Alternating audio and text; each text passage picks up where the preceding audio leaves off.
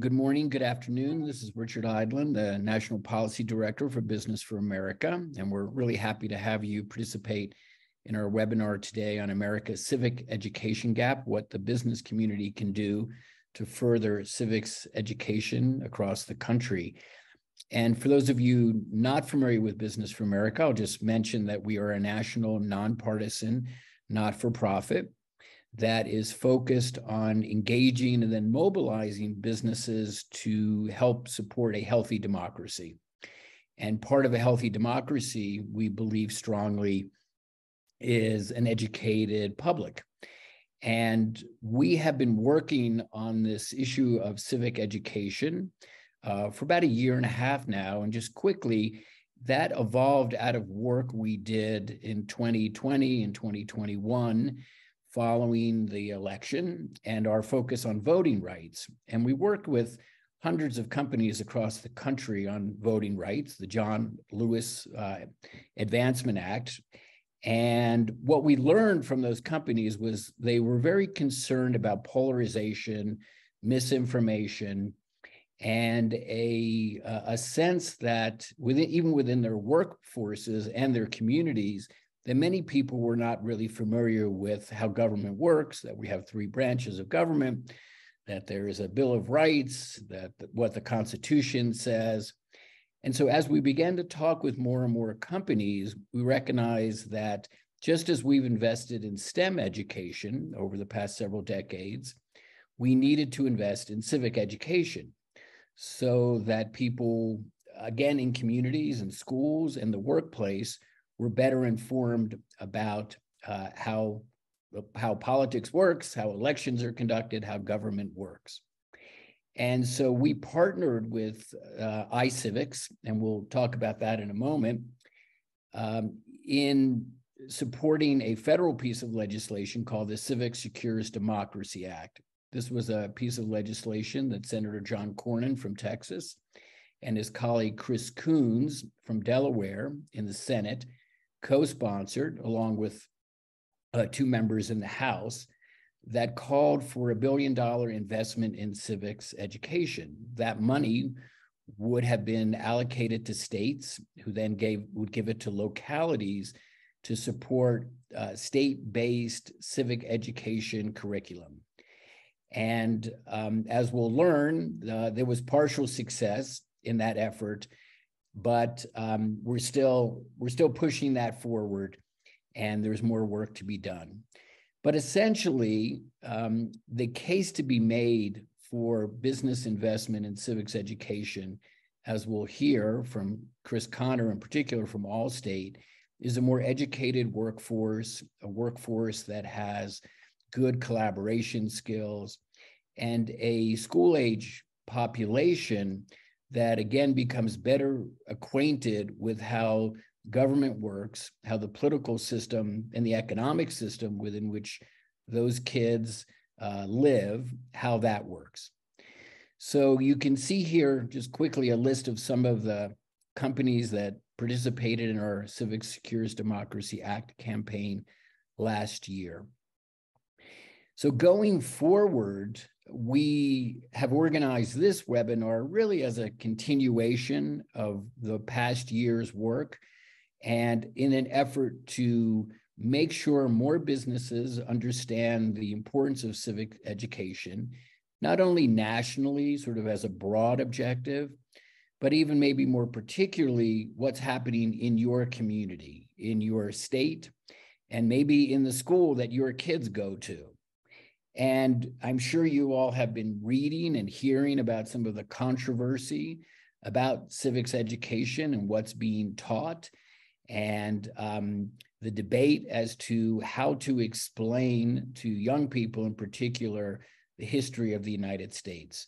So again, Business for America and our colleagues on this call feel it's very important that students have a broad understanding of the history of the United States, and that they become informed citizens.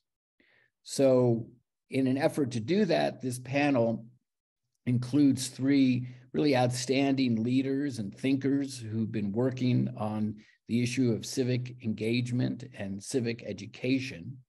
And that includes Louise Dube, the executive director of iCivics, which is a national education curriculum development company.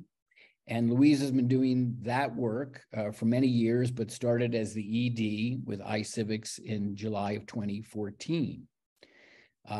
We also have with us Chris Connor, who's with Allstate Insurance. And Allstate is a very large national company you all probably are familiar with. And Chris has been in that role with Allstate for about 14 years and tracks a whole range of policy issues in his role as the director of political advocacy. And also, Kristen Cambell is the CEO of an organization called Philanthropy for Active Civic Engagement. And PACE is a consortium of philanthropic institutions that also see the value in investing in civic education across the country. So welcome, everyone. And we will begin with Kristen giving us a sense of sort of the nature of civic engagement and how the public perceives civic engagement, civic education, and this broader issue of a healthy democracy. So Kristen, I'll turn it over to you. Thank you. Thank you so much, Richard. I'm very happy to be here. So as Richard mentioned, my name is Kristen Cambell. I lead PACE, Philanthropy for Active Civic Engagement. We, like BFA, are a nonpartisan membership-based organization, and our members are philanthropic institutions. We bring our members together to find ways to collaborate and experiment with each other, and to hopefully do all of that in a way that models what vibrant civic space can look like. We believe that we can only achieve our vision if Americans are both informed and engaged in democracy, and that is what drives our interest in civic education and our belief that it is one of the highest impact ways to achieve our vision. So I know you all have been working on this work for a while, so I won't spend too much time here, but I think it's important to acknowledge that there are several different definitions of what civic education is and what constitutes a civic education experience. But something that we see as a pretty widespread agreement across those definitions is that it's about building the knowledge, skills, and dispositions for people to participate in the American form of democracy, both American government and our systems of self-governance. We know that there are gaps in access of who gets these civic education experiences, and those gaps often occur along the lines of race and class. Young people from lower income families in both urban and rural areas in particular have fewer civic learning opportunities, and as a result, they have diminished levels of civic engagement and participation. And so we really then believe that these disparities in educational access contribute to disparities in access to participation, and that then self-perpetuates existing societal divisions and inequities across our nation. So we believe that civic education done right can help break many cyclical problems. So today we're focusing primarily on K-12 and particularly on opportunities for K-12 policy, but I just wanted to note that there are many ways that people experience and engage in civic education in many different contexts. So why does civic education matter? I probably don't have to tell many of you since you signed up for this call, but in short, it matters to the functioning and success of small L liberal democracies. Democratic societies are better places to live. They're better places to do business. And the key to, in our view, the key to keeping democracy is ensuring that society is self-governing. And the key to that is ensuring that people have the civic knowledge, skills, and dispositions to participate. So PACE conducts a couple of different types of research, and one of our projects shows us that one of the biggest differences or predictors of how people feel about democracy and some of the core values and tenets within it is whether or not they had a civic education. So on democracy in particular, people who have had a civic education experience are 12.7% more positive about democracy than those that did not have a civic education experience. Other concepts commonly associated with democracy where people with civic education view it more favorably and more positively than those without include concepts and ideas like civility, which has a 26.4% positive differential. That's the biggest that we see. Bridge builder, 14.4%, and liberty at 13.3%. And in my opinion, I think that this is interesting because some of these ideas and ideals are ones that are being critiqued a lot lately in our public discourse. And in some cases, the very legitimacy of them as ideas and values is in question. And so I show you this data to say that our data suggests that, that there's a high relationship between civic education and the positivity of democratic values, and therefore those who have had a civic education experience may be more likely to embrace and advocate for these principles.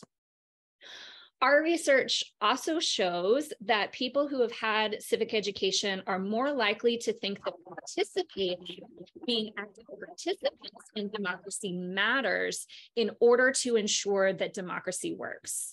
In fact, they are more likely than those without civic education to see the value in every single one of the civic engagement activities that we polled.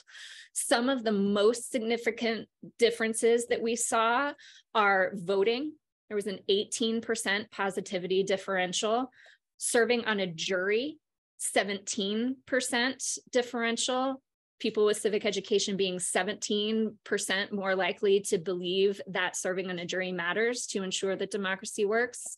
Attending public meetings is 16%. Volunteering is 14%. And serving in the military or doing a year of civilian service is 12% different. So at PACE, we believe that the office of citizen, people embracing the office of citizen as the highest office in all the land, is critical in order to ensure that democracy works. And these activities are what we believe constitutes the office of citizen and ensuring that self-governance is possible. So in my view, these data speak to the long-term impact of civic education in determining whether people will participate actively as an adult in our society. So personally, I find some of those gaps particularly concerning, but not actually the most alarming thing that I see in these data.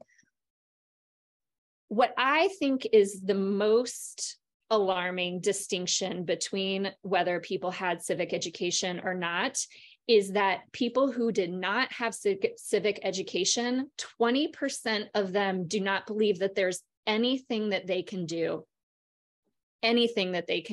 to ensure that democracy works. There are no actions, activities, or behaviors that they can participate in that would influence democracy.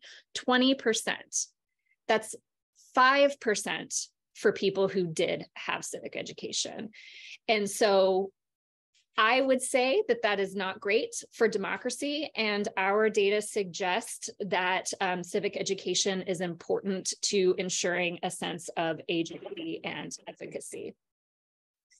Finally, and Richard started to talk about this already, recent narratives and headlines would have us believe that civic education is deeply polarized and that there is not agreement that it should be taught at all, much less how it should be taught.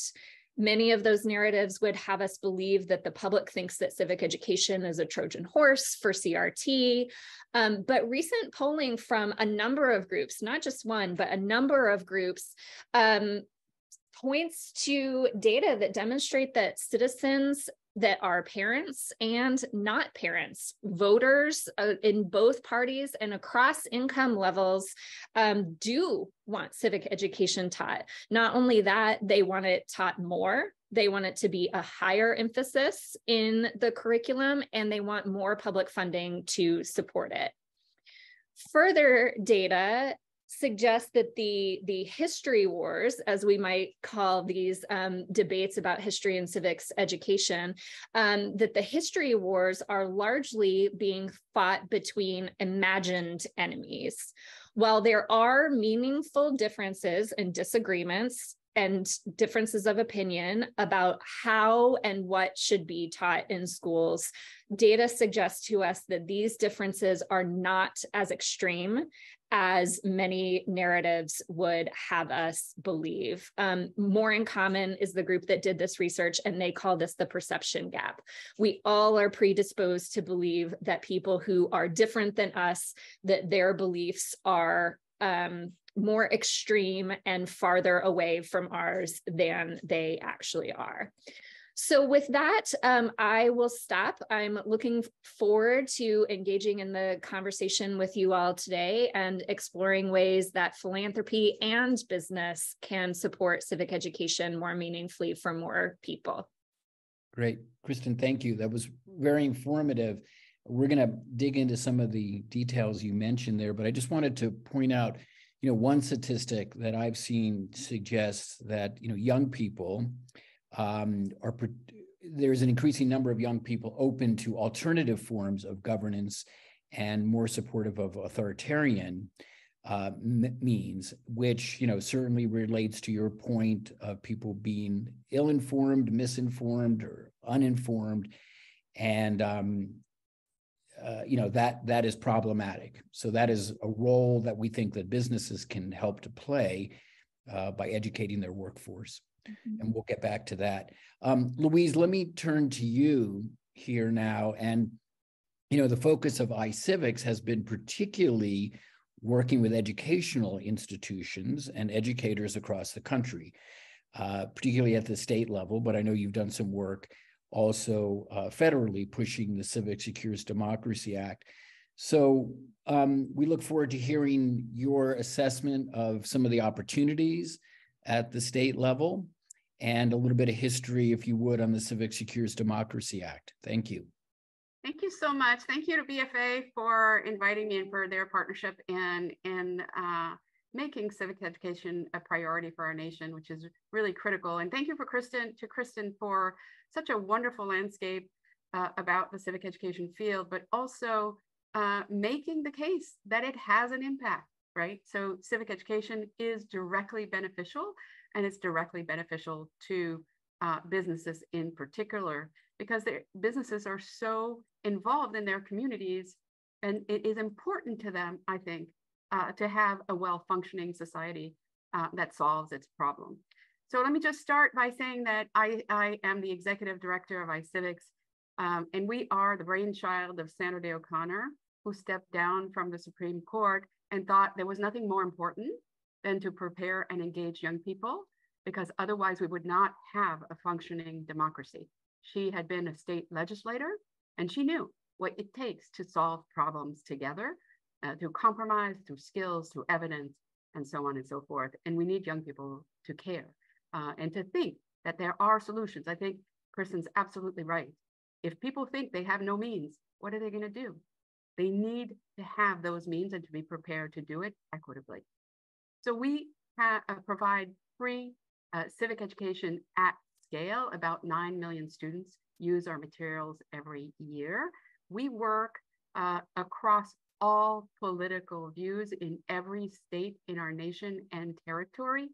More than half high school and middle school students use our materials. So it is possible to do this in a nonpartisan way. So I'm here basically to reflect what needs to be done. So we're moving from the landscape to what can we do. And I will paint the picture of where we are now. It's not particularly great. We are not doing enough to train our students. We spend $50 per year per student on STEM education and 5 cents on civic. And this is just one, and this is federally only one statistics. And it's not about comparing or saying STEM is a fantastic investment. It's kept our nation at the bleeding edge of technology. And we have to also recognize that for us to be a leading world power, which is what we are, we also need a functioning system of democracy. And that is why this investment is necessary. Only 7 states require standalone middle school courses. Only 9 states require a full year of civic education in high school. And I can tell you in addition to that, that we know there is less civic education at the elementary level than there was 20 years ago.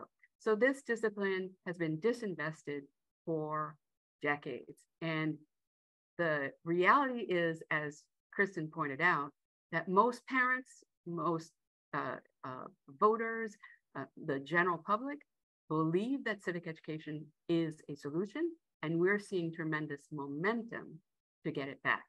And what we need to do that is an investment by adults in K-12 civic education, among many other civic education.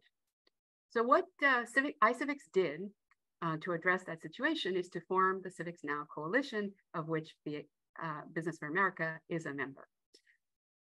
And we've seen the growth tremendous, which reflects this momentum for this discipline.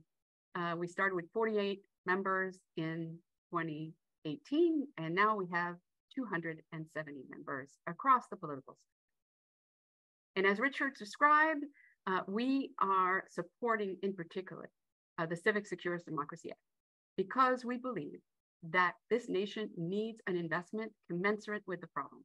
Our democracy is under tremendous threat, and we need the resources to fight back and to say our system of government can work, and we need to put muscle behind it. And we are incredibly thankful to Senator Cornyn, Senator Coons, Representative DeLauro, and Representative Todd Cole as the lead co-sponsors of this legislation. Grateful for their leadership on this, and many, many others.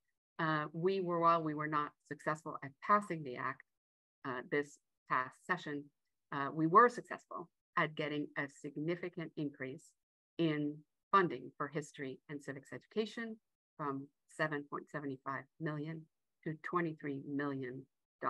And we're really grateful to our leaders in Congress to have done that.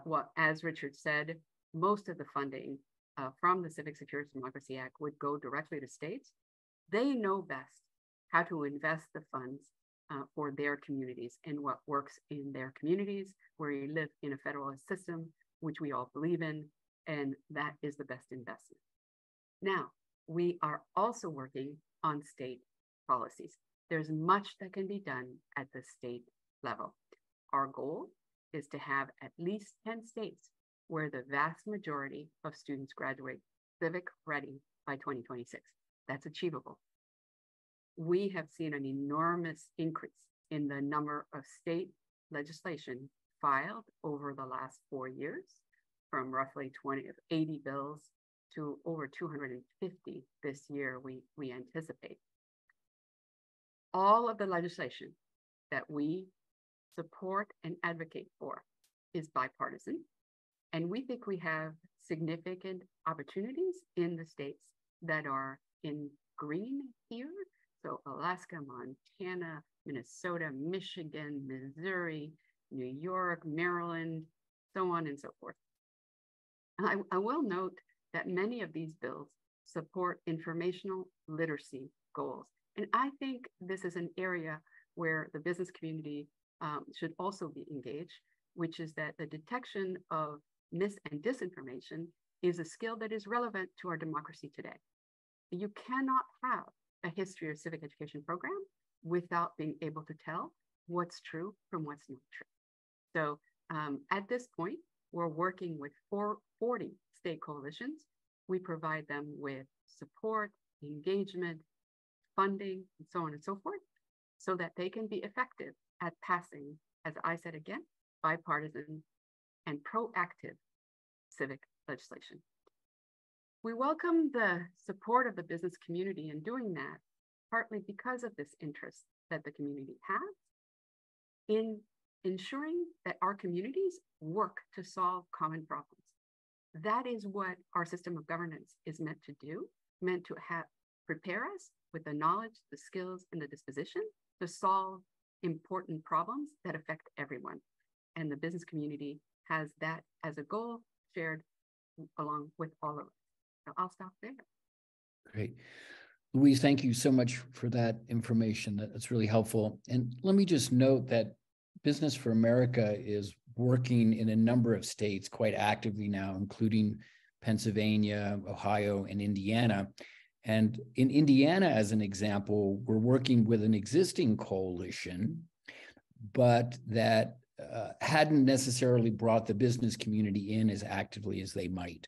So such companies as Cummins and Salesforce are now part of a fledgling business cohort that's going to make the business and economic case for why civics education is so important, really reflecting everything that Louise and Kristen have already said. So we're doing the same thing in Pennsylvania, look to do similar work in Ohio and several other states. So those of you who are located in a particular state, have a headquarters or significant employee presence, we'd really welcome partnering with you in one or more states, because it certainly makes a difference. And I also just wanted to highlight one thing that Louise pointed out, but really wanted to amplify it, that the Civic Secures Democracy Act did not call for a federal mandate. There was no claim that there would be a one-size-fits-all approach. That is a contention that was critics of the legislation made, but there's absolutely no merit to that. And instead, as Louise said, decisions about what gets taught is based on state standards and local school districts. Louise, there is a question here, and maybe, Kristen, you also want to answer it before we go on to Chris. And the question is from Dave Wenzel. And Dave says, interesting information on public support for civics education and the perception gap. Are there any case studies of initiatives to expand civics education that received a significant pushback due to the perception gap?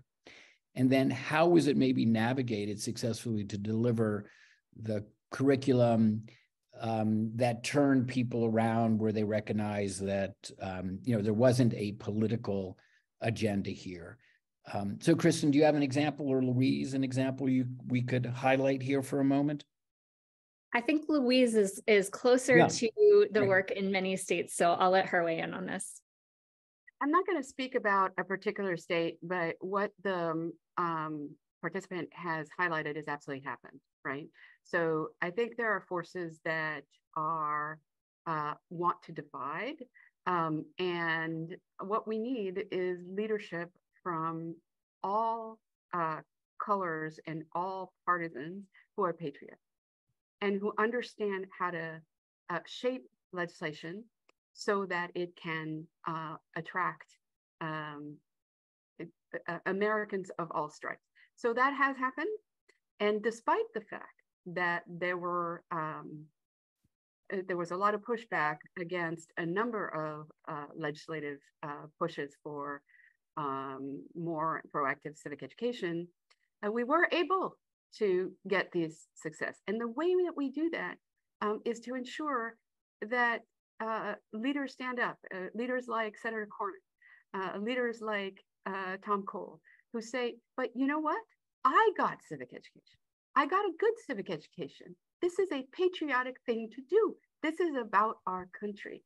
And it's not about any particular political agenda. It is about teaching students the knowledge, skills, and disposition. So it's not, there were different ways to do it politically in different places, but it's really important for leaders to stand up and say, no, this is about our country. Right. Thank you, Louise. And also just another quick question here from Alan LaPolice. I may be mispronouncing the last name, sorry if I am. But Alan is asking essentially, what can the business community do to respond to these trends and this attack, on democracy? And, I'll just opine for a moment and mention that Business for America's singular mission really is to educate and then engage businesses in defense of a healthy democracy that increases political stability, that reduces polarization. And what Alan also points out is that the critique about civics education or wokeism by companies or woke educational policies, really touches on a whole range of issues now, including, as he points out, environmental, social, and governance policies that many companies, particularly publicly traded companies, hold dear. So I would suggest to Alan, and then I'm going to turn to Chris, because Chris, with a large national company, has some perspectives on this. I think the answer here is that business leaders, as Louise noted, really have an important role to play in both legitimizing the idea that civic education is valuable to our national security, to our economic success, to reducing hyperpartisanship, and that elected officials listen to the business community because, generally business is seen as a nonpartisan player in society and has credibility in many communities. So we can talk more about that, but let me now turn it to Chris Connor from Allstate. And Chris, I know that Allstate CEO Tom Wilson is a real proponent of civics education and has encouraged the company and its employees to invest in civic education for the workforce within Allstate. And you have a presence, I believe, in every state in the country with thousands of agents. But the company has also supported some particular community-based initiatives. So tell us a little bit about why civic education is so important for Allstate as a large business, if you would. Certainly, Richard, and thanks so much for hosting us again. We were part of the first webinar last year, so we're happy to return to the fold. I think I want to start with a verbatim quote from Tom Wilson that encapsulates the philosophy here. So he said, "Whatever the reasons, the slow retreat from civics education certainly has led to an embarrassing lack of knowledge about American institutions and processes. Civic engagement is the air that keeps democracy alive. We all need a refresher course on civics, from children in school through leaders of business and government." I just think that's a particularly eloquent and salient way of expressing, Tom's philosophy, and also how we, trickle that down through the organization. Speaking to the piece about some of those efforts, externally, we're really proud. And this is really for you, Louise.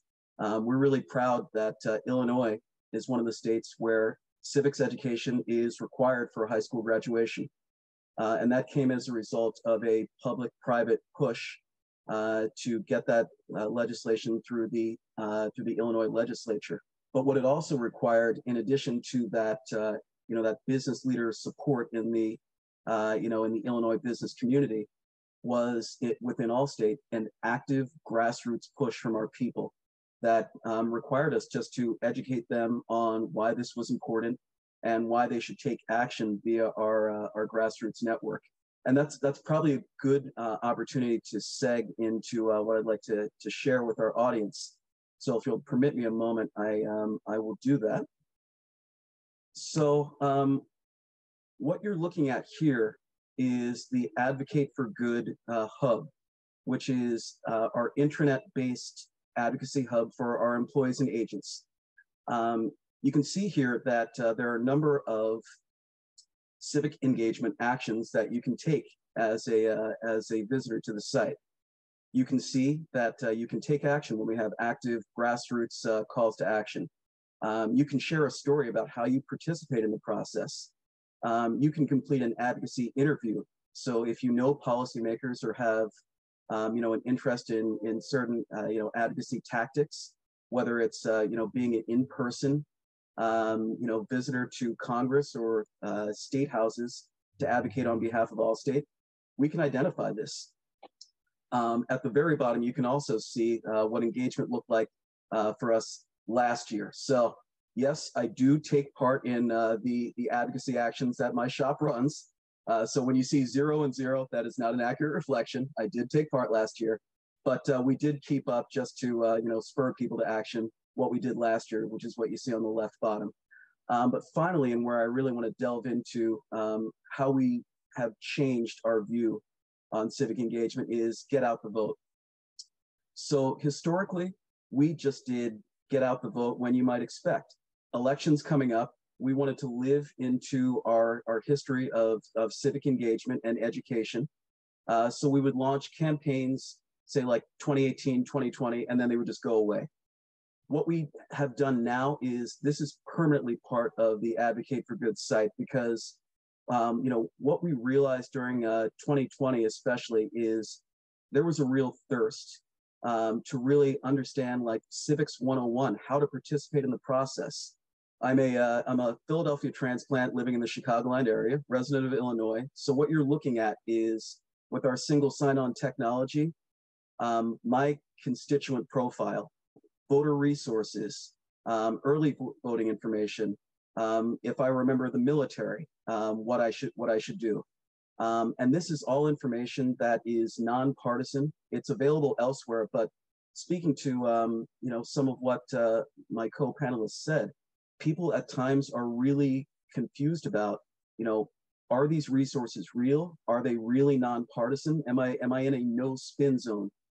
So we provide that resource. And taking it one step further, there are available to you at any time a full list of the candidates who are up for re-election, but also just the people who represent you in your area. For many folks, this is the first time, and this is true. People have anecdotally told us, "Oh, this is the first time I now know who represents me at the state level," because that level of granularity is not one that a lot of people either they don't make the distinction between those folks and Congress, or they just never really closely examine who's representing them, which is an important, super important part of the civics education process as like continuing education. And then the next level down is if you click into any of those candidates. This is Mary Beth Canty, who actually lives in my neighborhood here in Arlington Heights, Illinois, Chicago suburb. You get a direct pull from their candidate or active legislator websites, and you can even go deeper and do their full profiles, their the committees that they sit on, key issues. So really, the big idea is we want to provide our workforce with a resource that allows them to be good civic actors in their communities. Great. Good. Thank you, Chris. Let me dig into that a little bit more with a question about the competencies that employees develop from going through some civic education program. And that would also, I think, apply to school-age kids. So the data suggests that those who have a civics education background tend to be more collaborative. As Louise suggested, they tend to be smarter consumers of information. They can make distinctions. They probably have better critical thinking skills. They assumably would have better, more tolerance for different ideas. So how do you see that showing up within Allstate's workforce?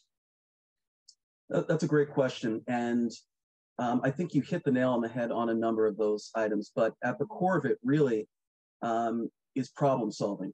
I mean, that's really what a democracy is designed to do, like at its base. create people who understand how to solve problems with people who have a range of, let's say, like misalignment with their views. They can be very small differences, they can be very large gaps, but the idea is everyone sits at the table and we figure it out collectively, which is really what we do in a business setting every day. You know, speaking more broadly to how that impacts communities, I jotted down something Kristen said that really jumped out at me, and that was just, you know, what happens when people do have civic education and when they don't. And there are three things that are very important to Allstate that, you know, there were some pretty notable differences. One was voting. So the example we just gave, I think, you know, that's proof in the pudding. Second is volunteerism. We are a culture of volunteerism. And I think, you know, civics plays right into why you would do that, because there's more of a direct community connection. And then the third thing is advocating on issues. So, you know, one of the things that I think a civics course does for you is provides you an opportunity to really learn about the nuts and bolts to make an educated decision. So if you think about it, something like Yelp allows consumers to go out and, you know, through sort of like crowdsourcing, make educated decisions about what they buy and where they shop. When we send an advocacy email out, we don't try to talk at people. What we're really trying to do is, like, here's some food for thought.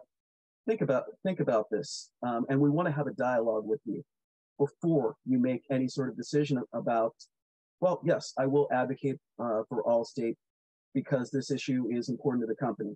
We understand that it's more than that. It's a personal decision, and the more education you have, the more you know, the more agency and investment you have in making that decision. Louise or Kristen, do you want to comment on that? You know, particularly thinking about how this sense of agency that a employee derives from understanding, you know, how politics works, how government functions. Is there some benefit that the business community derives or the economy derives from a more educated workforce? Well, I'm just going to say one issue. We also work with Travelers Insurance, and they have a very similar program that encourages their employees to participate in local government and become members of their community. I think it's really important for business that employees be close to the community and to their sentiments. But more than that, so they're at the broadest level. Business in America functions when it has a reliable, predictable system that can solve problems and be predictable. The rule of law, for example, is one of the things that we cover in civic education. So there are sets of knowledge, like just basic knowledge about how our system works. That's really important. And there's the predictability that comes from having our population understand, believe, trust in those institutions to be responsive. And that gives business leader the confidence that they can invest and know what the outcomes will be and what the rules of the road are.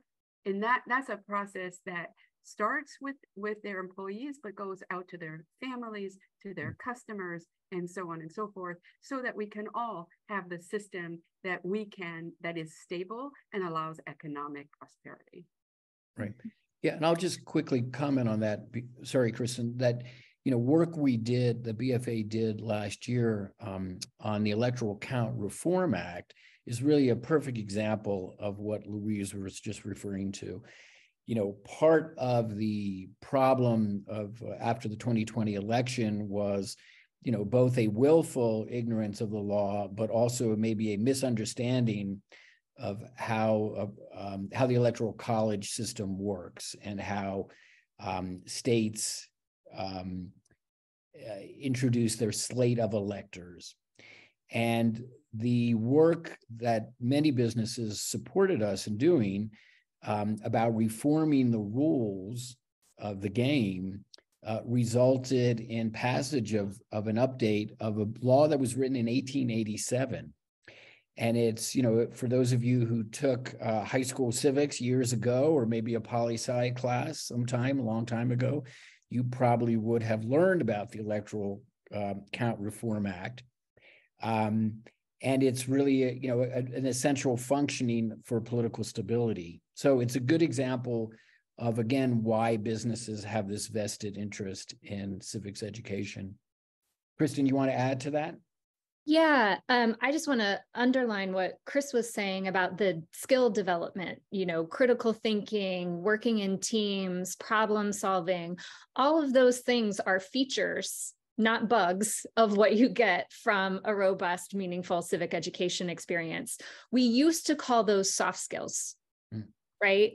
And now I think we, in really clear and painful, sometimes painful ways, have recognized and learned that those are actually the hard skills.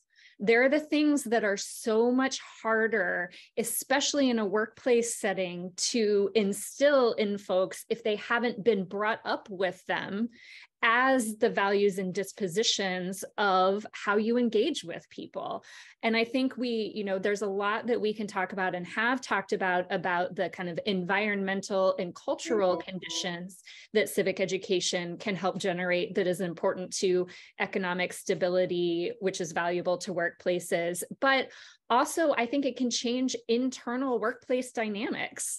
Workplaces are often a microcosm of communities. There are the differences in opinion, in values, in experiences, in demographics. Like, those all exist in workplaces as much as they do in communities, as much as they do in society. And so while I think so far we have talked a bit more about the societal benefits, which are super important, I think we also should make sure that we're cognizant of the inter-workplace dynamics benefits that having a workplace that has had a civic education experience can help instill. The last thing I'll say here is, as workplaces and technology and society are rapidly evolving, I think we'd be well served to think about the value of human work, as Jamie Mirasotis from the Lumina Foundation calls it. There's lots that's being automated. There's lots that, you know, technology can do in terms of efficiency and innovation. There are some things that only humans can do. And if we're not focused on nurturing those things, and in my opinion, those things are things that you get from civic education for all of the reasons that we've talked about, then we're not nurturing the human work in the way that we are nurturing the technology and automation work. And I think that is a recipe for failure if we're not careful. Yeah, and just to tease that out a little further, what Kristen said, I think, you know, it's important to acknowledge that Allstate's doing both civic engagement. So, you know, they're involved in the communities. Chris noted their support of the Illinois requirement that all high school students have a course. And then they're also doing civic education work. So there's both an internal component to what Allstate and other companies are beginning to do, because they've been asked by their employees to help them figure out how to participate in the election, for instance. And then the next step is to have those companies support initiatives on the ground in different communities, working with state legislators. So again, I just wanted to remind those of you on the call that, you know, Business for America is focused in partnership with iCivics in advocating for the adoption or expansion of legislation that would promote civics education. And that's what we're doing, again, in states like Indiana, Pennsylvania, and Ohio, among others. Louise, let me go back to you for a moment. And, you know, there's been a lot of controversy and I think some mis and disinformation about how curriculum actually gets developed and what gets taught. And we're seeing that now, you know, in a number of states, including Florida. So could you just remind us how educational curriculum is established? It's not the U.S. Department of Education that does that. It's at the state and local level. So could you just remind us of how that actually works? Sure. So states establish standards for each discipline, including mostly this would be part of the social studies. And those social study standards are revised on a regular basis, but usually 8 to 10 years. And those standards then get adopted and as part of a quasi-political process by each state. And then the districts, local districts, are either follow those standards or develop their own based on that. And then instructional materials are aligned to those. So it's a very federalist system. In fact, it's more than federalist, not even at the state level, oftentimes at the district level. So that's one. I do want to point out that there was a major effort funded by both the Trump and Biden administration to build a set of guidelines, not curriculum, not standards, no mandates, but guidelines from 300 experts in the country, funded by the National Endowment for the Humanities and the Department of Education, to lay out a way for our country to go together. And that way is by asking questions, right? So it is the fact that we have a plural yet shared story in our country. And we have to hold both of those ideas at the same time.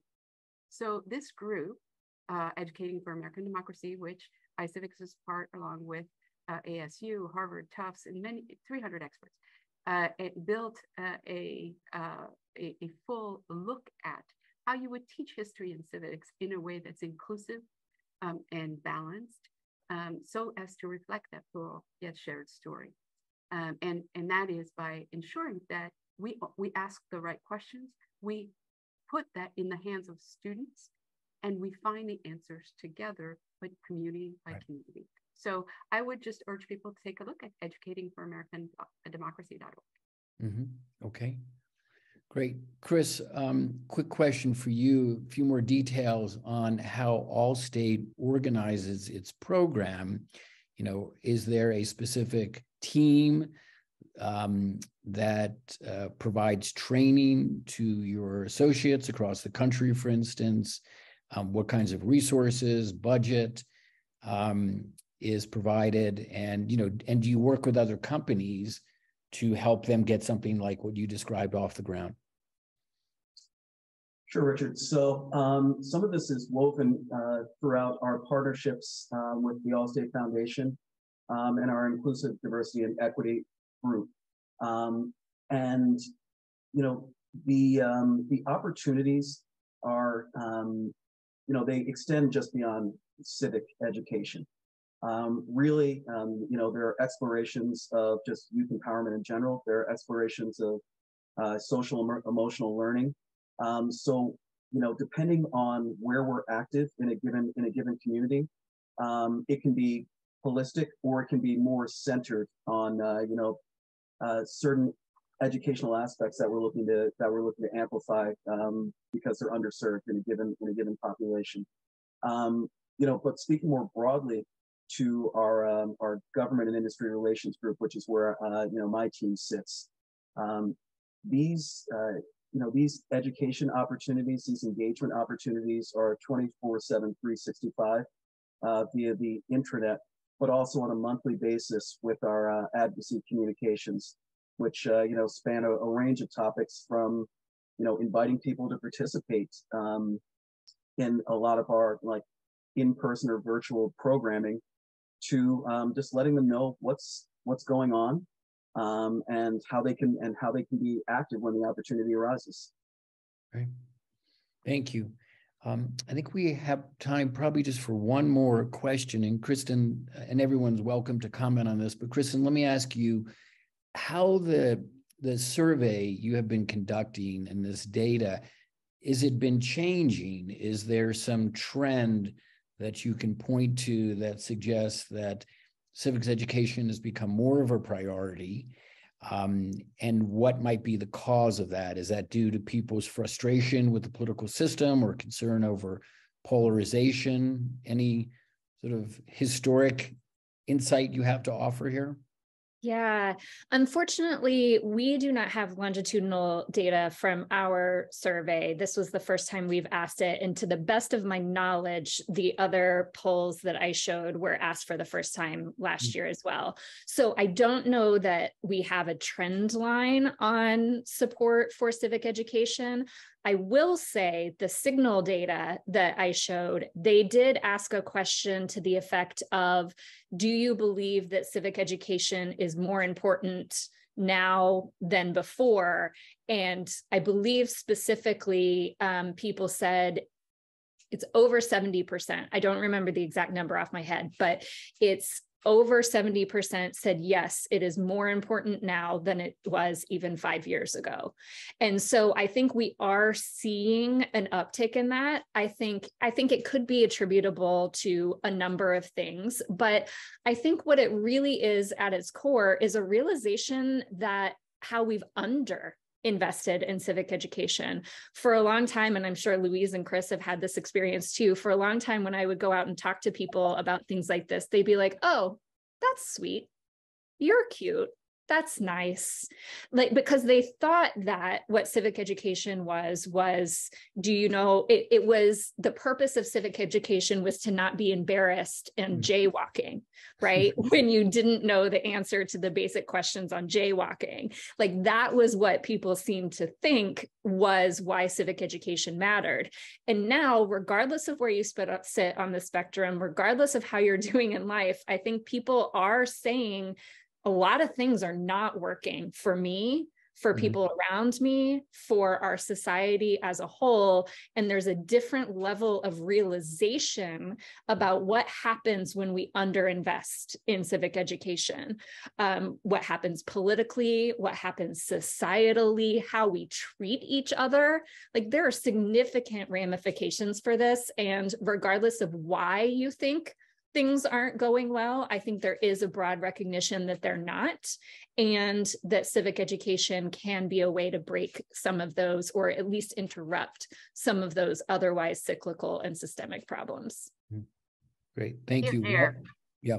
Well, and if I may very quickly, I know we're at time, but you know, the Edelman Trust Barometer and other you know, notable resources point out that people now trust business more than government or a number of other institutions. So there's a, you know, a direct responsibility of business to engage on this.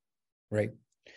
Good. And with that, I want to thank Kristen, Louise, and Chris very much, and thank all of you who attended. And do remember that if this topic, you know, compels you to take some action, please contact Business for America. You can subscribe to our newsletter. You can just also reach out to me at richard@bfa.us. You know, we do plan again to be working in multiple states across the country, and also be pushing for reintroduction of a version of the Civic Secures Democracy Act. And, you know, as Kristen just pointed out, it's really a national priority that we increase the investment in civic education in order to have a healthier democracy. Thank you again, Kristen, Louise, and Chris. Really appreciate your time today. Thanks, everyone.